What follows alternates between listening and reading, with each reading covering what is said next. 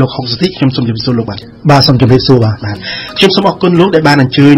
មកដល់បន្ទប់ផ្សាយរបស់វិទ្យុប្រាំងអន្តរជាតិ AFE ដើម្បីផ្ដល់បទសម្ភាសន៍ក្នុងនាមជាភ្ញៀវប្រចាំខែរបស់យើងនៅរាត្រីនេះលោកហុកសិទ្ធិគិតត្រឹមរសៀលថ្ងៃទី15ខែធ្នូនេះគឺរយៈពេល2ថ្ងៃកន្លងមកហើយដែលពិព័រណ៍សៀវភៅកម្ពុជាលើកទី8បានរៀបចំធ្វើឡើងនៅបរិវេណបណ្ណាល័យជាតិក្នុងទីក្រុងភ្នំពេញហើយល្ងាចនេះពិព័រណ៍នេះនឹងត្រូវបិទបន្ទាប់ពីការប្រព្រឹត្តទៅអស់រយៈពេល3ថ្ងៃជាបឋមលោកអាចធ្វើតុល្យការចុងក្រោយគិតត្រឹមរសៀលថ្ងៃនេះថាតើពិព័រណ៍សៀវភៅរយៈពេល3ថ្ងៃនេះបានតាក់ទាញការចូលរួមពីមហាជននឹងប៉ុន្មានអ្នកហើយថាតើលោកអាចគិតត្រួសបានទេថាតើសៀវភៅប៉ុន្មានពាន់ប៉ុន្មានម៉ឺនក្បាលដែលត្រូវបានលក់ចេញក្នុងរយៈពេល3ថ្ងៃនេះបាទសូមជម្រាបបាទសូមអនុញ្ញាតជម្រាបថាក៏ពិតទៅយើងបានដាក់កម្លាំងជាពិសេសទៅក្រុមអ្នកស្ម័គ្រចិត្តយើងដើម្បីរាប់ចំនួនមនុស្សចូលដើម្បីមិនបាន 100% ក៏បាន 70% បាទយើងបានរាប់ទៅយើងប្រមាណឃើញថានៅថ្ងៃទី1ថ្ងៃសុក្រទី13យើងមានអ្នកចូលប្រហែលជា 50000 នាក់ថ្ងៃសៅរ៍ម្សិលមិញថ្ងៃទី14ខែធ្នូនេះមានអ្នកចូលប្រហែលជា 60000 នាក់នៅថ្ងៃនេះថ្ងៃអាទិត្យដែលជាថ្ងៃចុងក្រោយយើងមកដល់ម៉ោងនេះជាយើងអត់ទាន់ដល់ចប់នៅឡើយទេ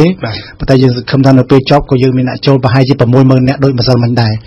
ដូច្នេះជាសរុបសម្រាប់រយៈពេល3ថ្ងៃនេះគឺយើងមានអ្នកចូលដល់ទៅ 170,000 នាក់បាទហើយខ្ញុំសូមបញ្ជាក់ផងថាចំនួននេះបើប្រៀបធៀបទៅឆ្នាំទៅគឺលើស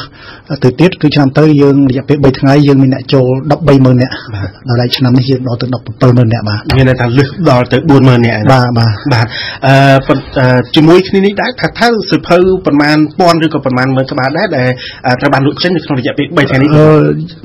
ចំពោះតួលេខសៀវភៅនេះយើងពុំទាន់អាចធ្វើជាការស្រង់ព័ត៌មានឲ្យបានសុក្រិតមែនតែនទេដោយសារតែអ្នកលក់ស្តង់គ្រប់ស្តង់ទៅគាត់រវល់កំពុងតែរវល់លក់នៅថ្ងៃនេះណា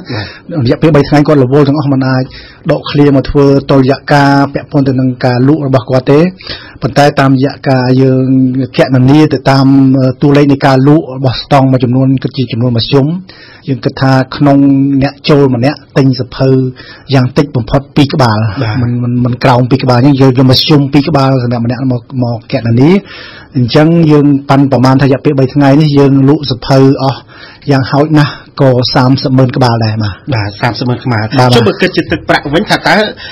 ពីពណ៌រយៈពេល3ថ្ងៃនេះថាតើអាចថាមានចរន្តនៃការហូរចេញប្រាក់ចេញពីហោប៉ៅរបស់អ្នកអានទៅកាន់អ្នកនិពន្ធក៏ដូចជាអ្នកបោះពុម្ពផ្សាយហ្នឹងអាចថាក្នុងខ្ទង់ប្រហែលជាប្រមាណទៅបើតាមខ្ញុំគិតថាក្នុងចំណោម 30,000 ក្បាលនេះគឺគិតជាទឹកប្រាក់ដែលបានចំណាយទៅលើការទិញសៀវភៅនេះប្រហែលជាអាចដល់ទៅប្រហែលជា$1 លានបាទអានោះបានន័យថាយើងគិតជាមធ្យមសៀវភៅមួយក្បាលតម្លៃប្រហែលជា$3បាទតម្លៃសៀវភៅយើងមានចាប់ពី$2រហូតទៅដល់$9 $10ហើយយកមធ្យមត្រឹម$3បាទអញ្ចឹងប្រហែលជា$1 លាន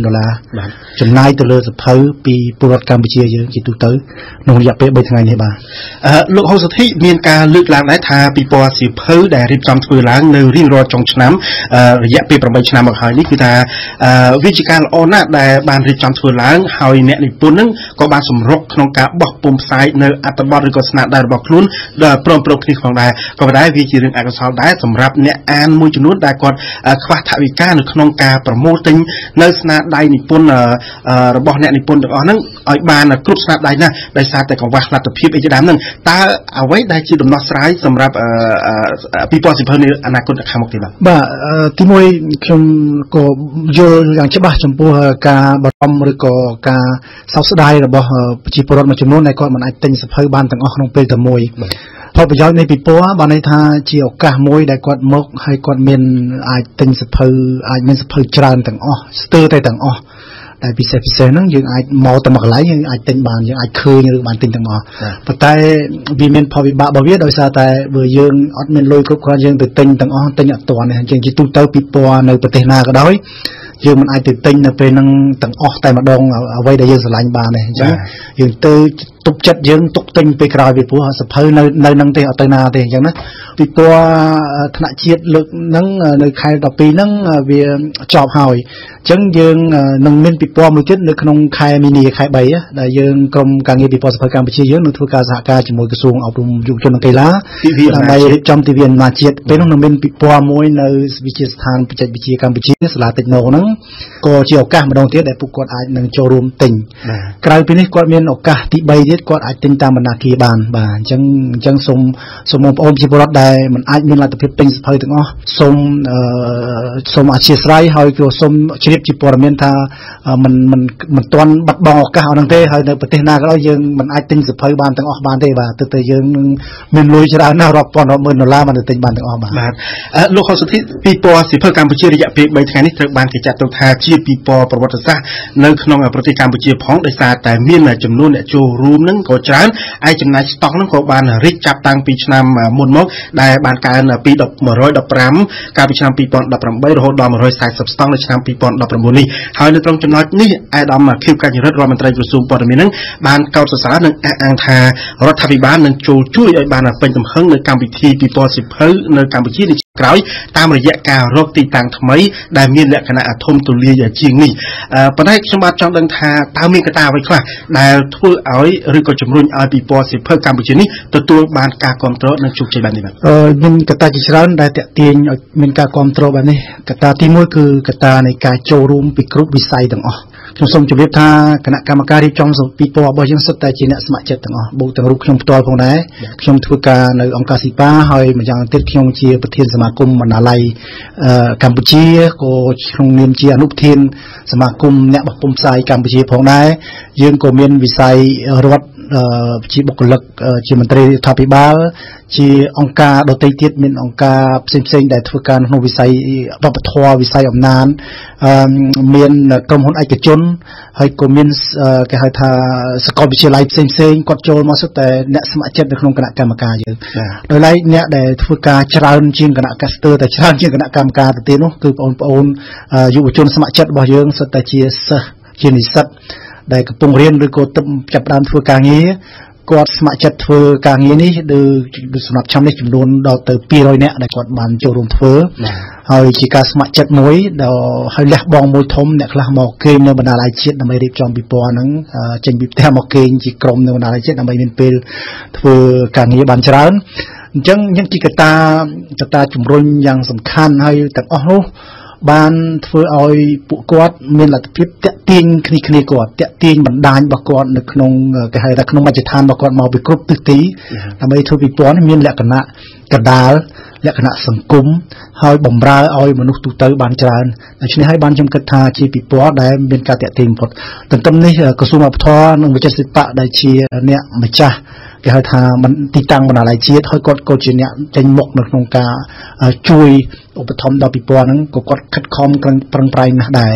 ហើយទន្ទឹមហ្នឹងយើងឃើញសប្តាហ៍ថ្ងៃហ្នឹងគឺមានក្រសួងព័ត៌មានក្រសួងអប់រំក៏ចូលរួមចំណែកអញ្ចឹងជាគេហៅថាជាព្រឹត្តិការណ៍មួយជាកម្មវិធីមួយដែលមានអ្នកចូលរួមច្រើនពីគ្រប់មជ្ឈដ្ឋានទាំងអស់ដែលធ្វើឲ្យពិព័រណ៍ហ្នឹងព្រឹត្តិការណ៍ហ្នឹងតំណាងឲ្យប្រជាពលរដ្ឋយើងទូទាំងប្រទេសតំណាងឲ្យគេហៅថាការចាប់អារម្មណ៍នៃយុវជនយើងភាគច្រើនធ្វើឲ្យពួកគាត់មកទាំង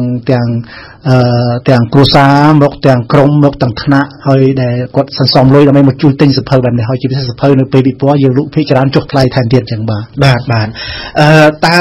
និយាយអំពីទីតាំងថ្មីបន្ទាប់ពីការប្រកាសគ្រប់គ្រងពីអាដាមខៀវកញ្ញរិទ្ធសម្រាប់ការរៀបចំពិព័រណ៍សៀវភៅនៅឆ្នាំក្រោយថាតើគណៈកម្មការរៀបចំបានគិតគូរហើយនៅថាពិព័រណ៍សៀវភៅនៅឆ្នាំក្រោយនឹងធ្វើនៅទីណាហើយនៅពេលណាបាទនេះទីមួយខ្ញុំសូម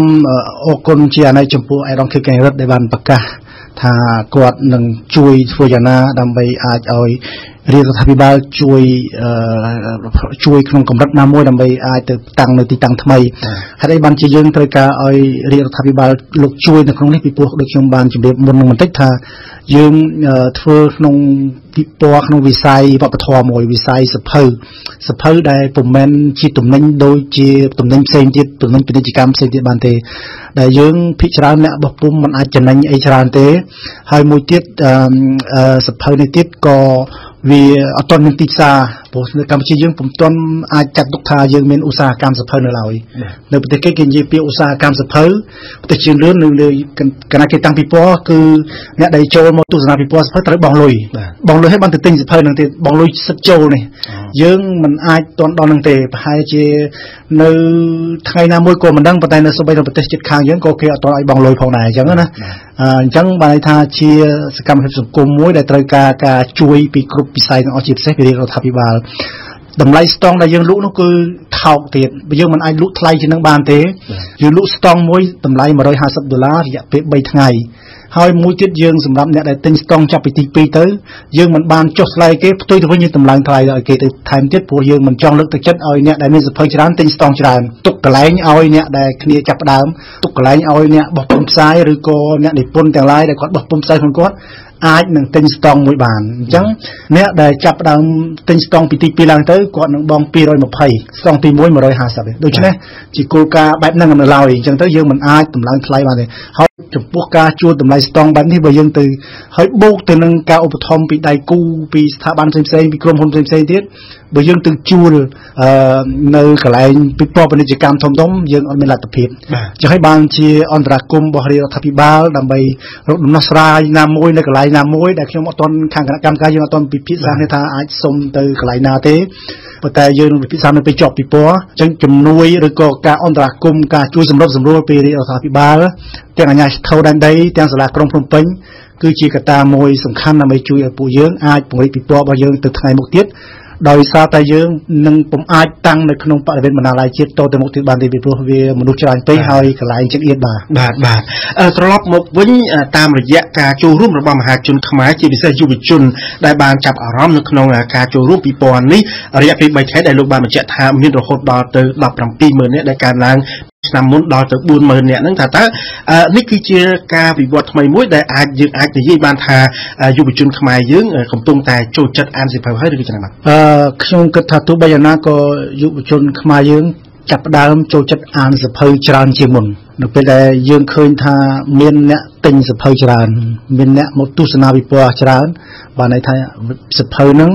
คล้ายជាវត្ថុដែលគេចាប់អារម្មណ៍ច្រើនដូច្នេះគាត់យកទៅខ្ញុំសង្ឃឹមថាគាត់មិនមែនយកទៅទុកចោលក្នុងទូគាត់ទេគាត់យកទៅយ៉ាងហោចណាស់ក៏ជាងពាក់កណ្ដាលគាត់អានដែរអញ្ចឹងណាអញ្ចឹងជាការចាប់ផ្ដើមមួយដែលជាសញ្ញាវិជ្ជមានមួយល្អសម្រាប់ការចាប់អារម្មណ៍ទៅលើវិស័យអំណាចទៅលើវិស័យវប្បធម៌របស់យើងដែលជាកត្តាសំខាន់មួយនៅក្នុងការជំរុញឲ្យពួកគាត់មានគេហៅថាចំណេះដឹងមានការអភិវឌ្ឍខ្លួនហើយទន្ទឹមនេះក៏ពួកយើងនៅតែគិតថាការអានរបស់ប្រជាជនខ្មែរយើងក៏នៅតែទាបនៅឡើយទេទោះបីថាយើងមានការចាប់អារម្មណ៍បែបនេះខ្ញុំគិតថាយើងគួរមានការចាប់អារម្មណ៍បន្ថែមតទៅទៀតអញ្ចឹងណាប៉ុន្តែទោះបីយ៉ាងណាក៏នេះជាសញ្ញាល្អហើយដែលលើកទឹកចិត្តដល់ពួកយើងដែលជាអ្នករៀបចំនេះឲ្យមានទឹកចិត្តដើម្បីធ្វើបន្តទៅទៀតសម្រាប់ឆ្នាំក្រោយៗទៅខាងមុខបាទដោយសារអស់ពេលទៅហើយខ្ញុំសូមអរគុណលោកហុកសុធីដែលបានចំណាយពេលដើម្បីផ្ដល់បទសម្ភាសន៍ដល់វិទ្យុបារាំងអន្តរជាតិ AFE ខ្ញុំសូមអរគុណនិងសូមជម្រាបលាលោកបាទសូមជម្រាបលា